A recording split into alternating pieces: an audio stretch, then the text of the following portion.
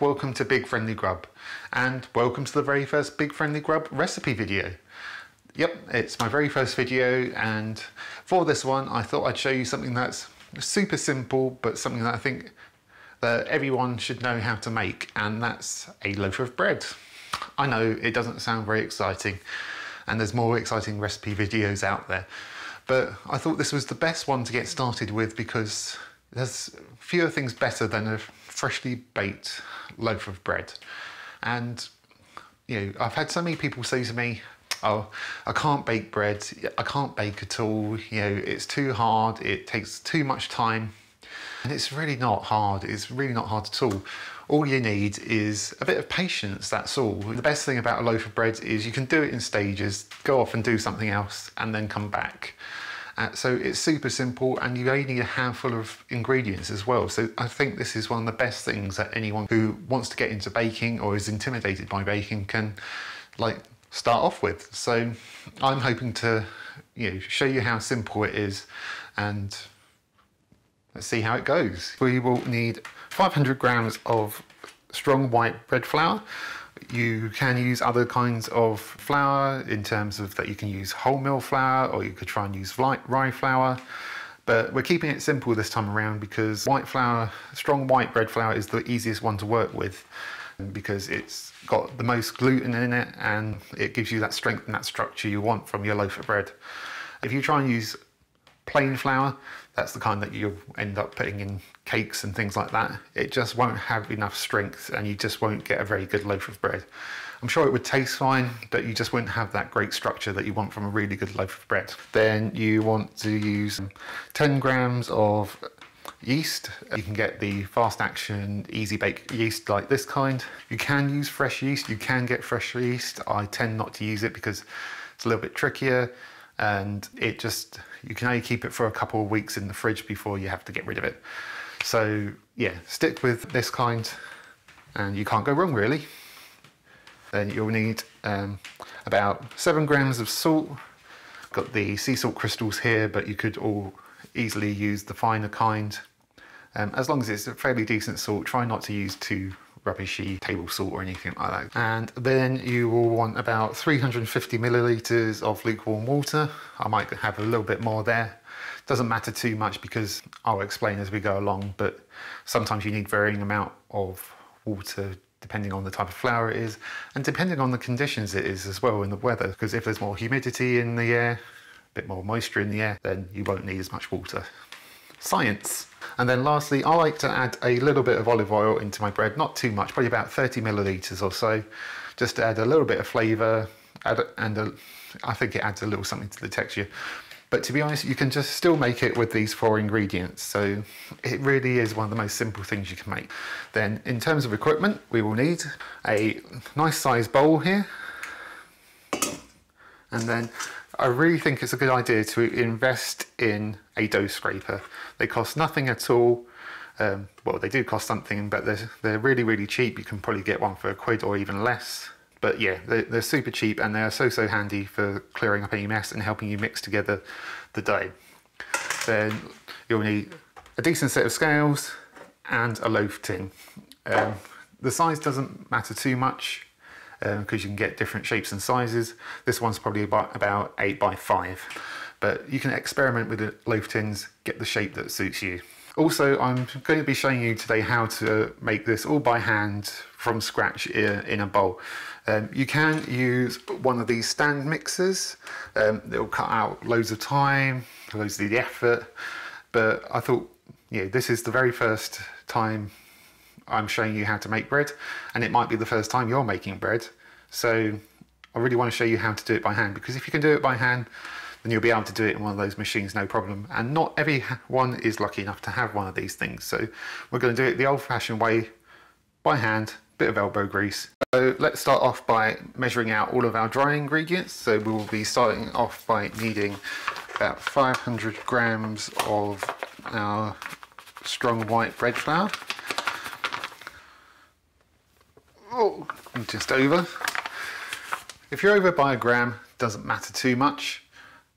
Baking is a science, but a gram isn't going to kill anyone, so Like I said in my very first introductory video, I'm not perfect. I just want to show you guys that anyone can do this. So if you're a gram over, I wouldn't worry too much. And let's reset the scale.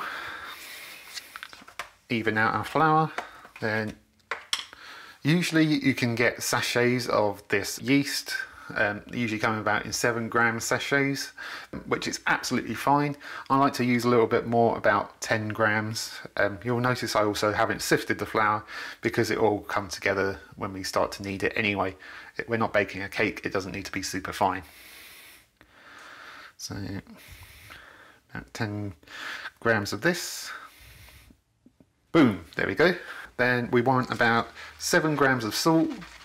When you're putting in your salt, be sure to keep it on the opposite side of the bowl to the yeast, because if you put direct contact of the salt onto the yeast, it will kill the yeast and you won't get a rise. When you mix it all together, it's absolutely fine, but yeah, direct contact of the salt onto the yeast is no. Sorry, I just had to go and shoot a huge wasp out of the kitchen. I hate wasps. They're like one of the worst things. Terrified of them. So yeah, had to go. So up next is our olive oil. Like I said, this is optional, but I like to add it because I think it adds to the bread. And we want about 30 millilitres.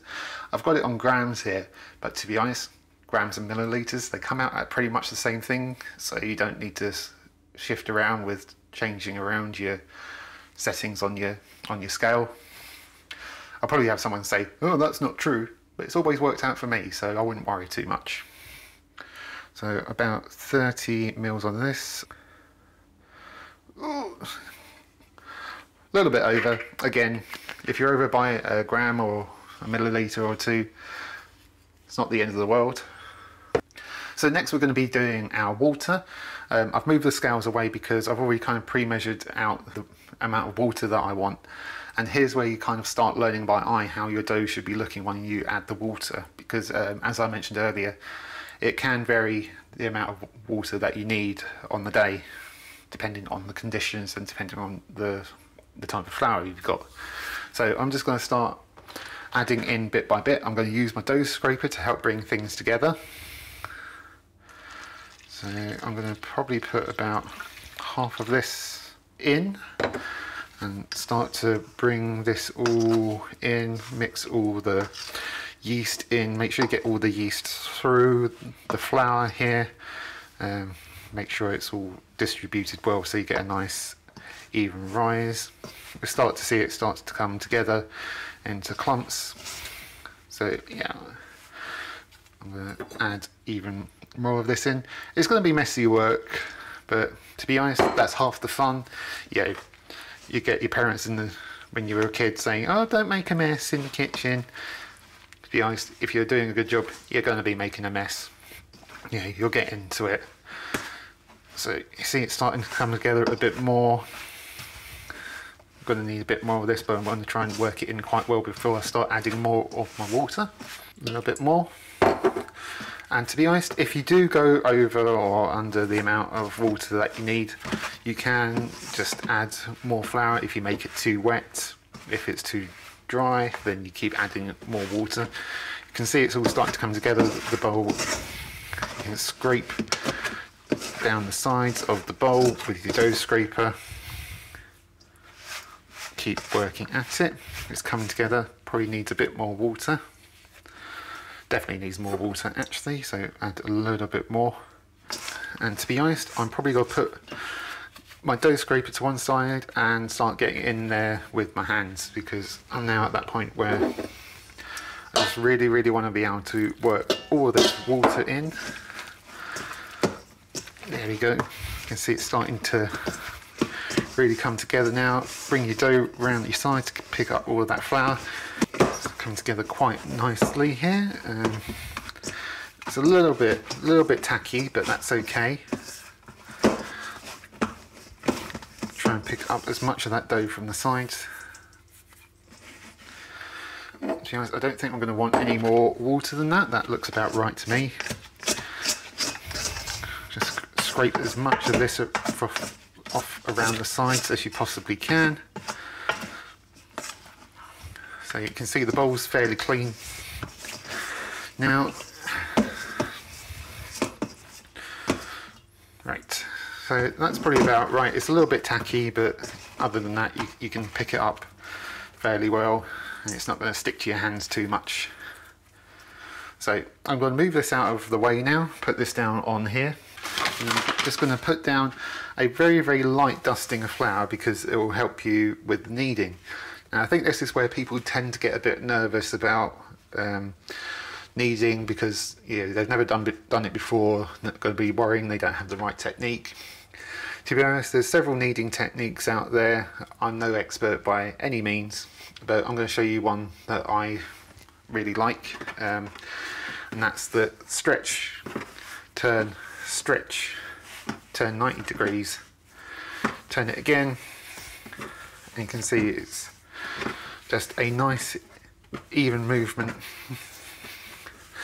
Now depending on how long you've been doing this, if this is your first time, you're probably going to want to do this for a good 10 minutes. If you've got a really good kneading technique, then you probably only have to do this for about 5 minutes or so, but somewhere between 5 and 10 minutes is how long you're going to knead it for. So I'll do this a little bit more. So stretch, turn, stretch, turn, and this action is going to strengthen the gluten in the bread, and it's what's going to get you your really, really nice structure in your bread. So I'm not going to keep on talking while I do this because I'm probably going to make all sorts of horrible noises while I do this.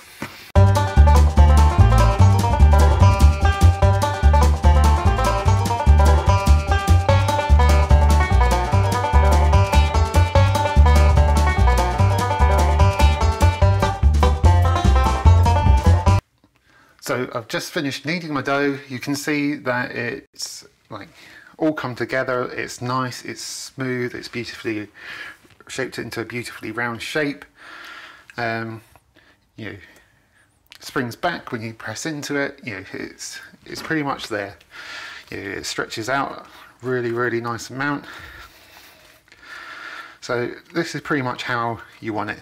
It will take you a good few goes to probably get it right the first time, but you'll get there, you really will. It's just a practice makes perfect sort of time. Don't get frustrated if you don't do it the first time. It just takes a bit of patience. If it doesn't feel quite right, doesn't look quite right, try and use your instincts. If it looks a bit too dry, add a little bit more water. If it's too wet, add a bit more flour. Don't go overboard on the flour when you're trying to knead it out because you'll mess up your ratios a little bit. But this is probably good. Lovely, lovely and smooth. I'm really happy with that. So what we need to do now is we need to grab our bowl, pop it in the bowl. I'm not going to bother cleaning it because I'll do it later. Then what we need to do, I need to run over to my cupboard. Well, not run because I'm not built for running, and the neighbours below will probably get a bit angry if I start stumping across the ground. But you're going to want to cover it with something like cling film. I try not to use cling film because it's not the best thing in the environment, but I've got this huge roll here, so I should probably use this up before I try and find alternative methods. Try and not cut myself on the very sharp edge. Pop this over the top. Try and make it as airtight as possible. Now that's ready to prove probably for about an hour. I'll check it after an hour. It's not the warmest of days, so it might need a little bit longer. So what you want to do is put it away somewhere relatively warm, not too hot, but warm, so it'll give the chance for the yeast to do its thing. I like to chuck mine in my cupboard where it's got no sunlight on it and it can do its thing. So I'm going to pop this away right now. Now that that's done and is in the cupboard proving for an hour or so, I can now try and use my time wisely. I'm going to clean up a little bit and probably make myself some lunch, and then we'll come back in an hour or so, see how the dough has risen and go on to our next step. See you in a bit.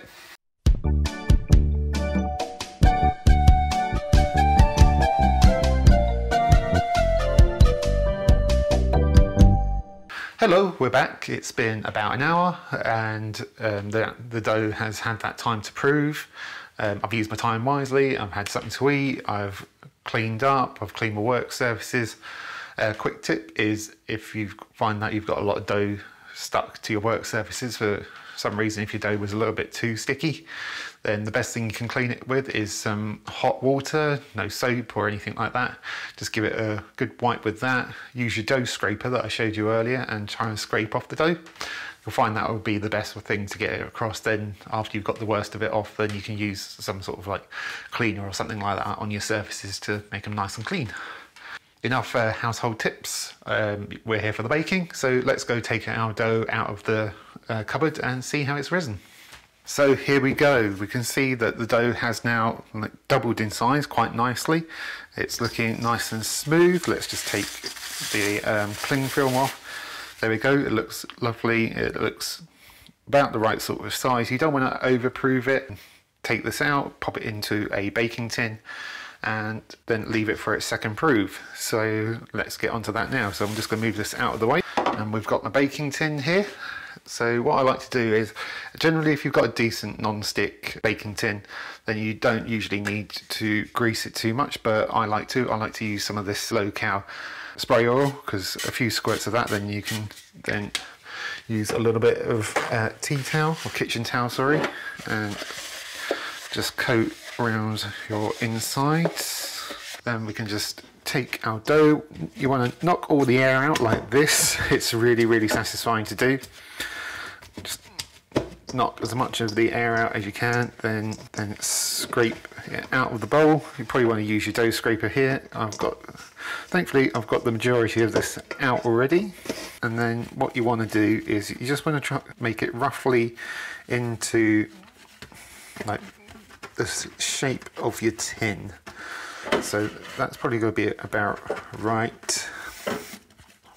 Wouldn't worry too much about being exact, because once it rises up,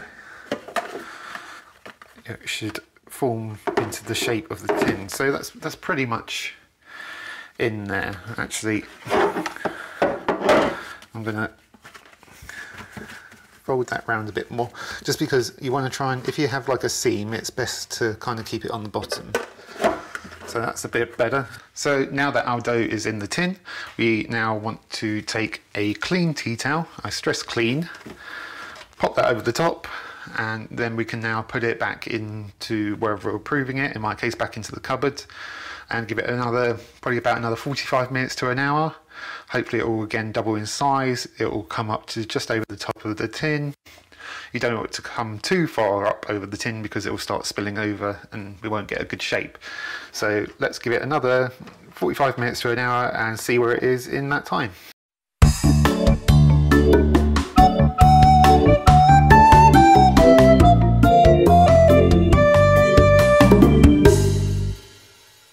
And we're back. So our dough has had probably about 50 minutes or so. It's a bit warmer now, so it didn't need like an hour or anything like that. I've used my time wisely and started practicing my piano, because by God I need it. And yeah, that's given us the time for the dough to rise and to prove and to do its thing. So enough talking, let's have the moment of truth. And there we go. So you can see it has risen nicely. It's doubled in size. It's got that lovely dome on the top that we would come to expect from a loaf of bread. And it looks pretty much good to go, apart from what I would recommend doing when you bake a loaf of bread is just to score the top. I like to use one of these. This is basically a baker's scalpel, which you can get hold on Amazon. But if you don't have one of these, a very sharp knife will do. Obviously be careful. So I'm just going to score this across the top, down the middle. So we've got one there. I'm going to do it one more time across the other way, so we've got a nice deep score. That will give it space to rise. Otherwise you might get like splits in your bread where you don't want them, so it will give us that nice traditional loaf shape. If you really wanted to, you could dust it with flour before you did this, if that's what you want. I'm going to opt to not do that this time, just because I don't want to clear up the flour afterwards. I'm being lazy, but feel free to do that if you want. So this is now ready to go into the oven. So I have set my oven to about 200 degrees C, that's fan assisted. If you don't have a fan assisted oven, you're probably looking at about 210, 220 degrees C. Depending where you are, that's probably about 375 degrees Fahrenheit, or about guess mark 6, depending on what your oven is. What I like to do, if you want a nice, really crusty loaf, then what I recommend is putting a tray down into the bottom of your oven. This is very hot, so I'm trying not to get too close. And then I would just say, just pour that into the bottom of the oven. Try not to break your jug. And then pop the bread in. And then you can leave that to bake for about 25 minutes, 25 to 30 minutes. I would probably check it after 20. And what that steam will do, it will kind of replicate what you get in a professional baker's, where they will spray, they've got ovens that will shoot steam into the oven. It will give you a really nice crusty loaf. So we're going to leave that to bake now for, yeah, about 25 minutes, and we'll see you then.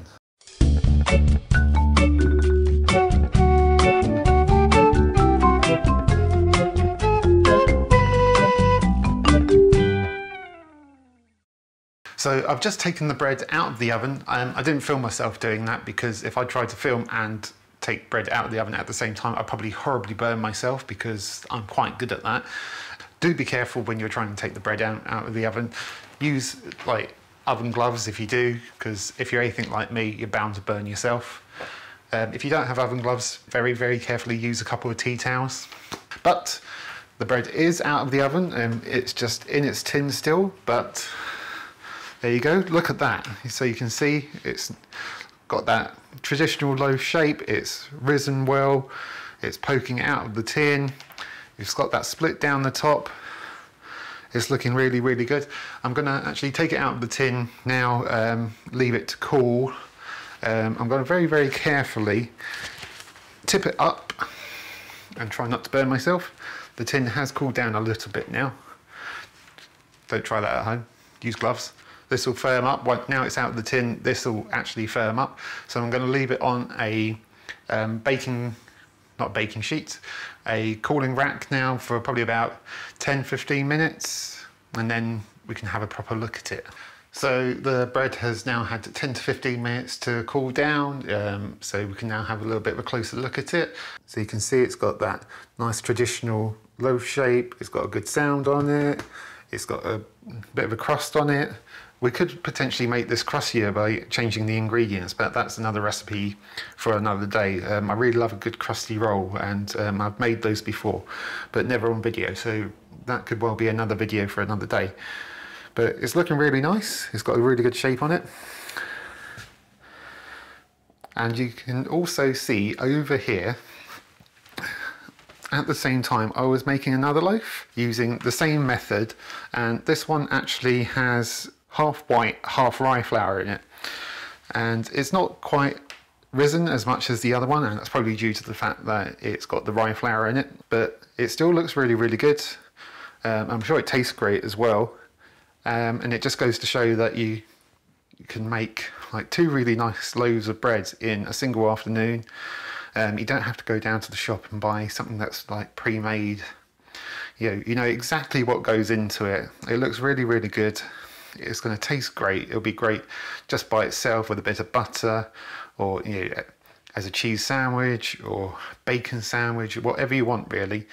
But it's so simple. It just requires a little bit of time and patience. So there we go, the very first Big Friendly Grub video is done and dusted, and we've managed to make a really nice traditional white loaf. In fact, we managed to make 2 traditional white loaves, and it just goes to show that baking bread doesn't have to be this big scary thing, and really anyone can do it. We've managed to make these in an afternoon, and it really doesn't take that much effort at all. Okay, so the kneading takes a little bit of time, but with practice, you'll have that down pat in no time. And this gives you the basis to make all kinds of other bread. This is literally like the foundation for experimenting and putting whatever you like into your breads and trying new things. It takes a relatively short amount of time for what you get out of it. Most of the time was just waiting around for the bread to actually proof more than anything else. So you don't have to take like a whole afternoon out. You go and make the bread, pop it away, do something else, take it out again, put it into a tin, go off again, do something else, come back, bake it. There you go, done. It's really that simple. So I really urge you to just give it a go. If you never baked before, or even if you've baked before and it's not gone quite right, give it another go. You really should. It's one of the most rewarding things in the world.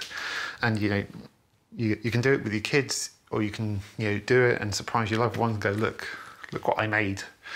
And it's just one of the best things in the world for me. So give it a try. Let me know if you give it a try, and good luck. And I will see you on the next Big Friendly Grub video. Bye.